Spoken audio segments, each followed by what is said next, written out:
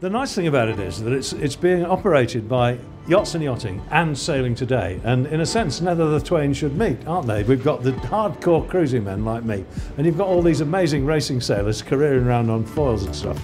And we all love the same sport. We all love bending the wind and making it happen and driving us forward. And here we are giving awards on both sides of the fence, and also to people who are innovating with materials and even people who've got nice venues to sell. It's great to see all that coming in together. But what I really like about it, I just love this, that there's no committee deciding who's going to win.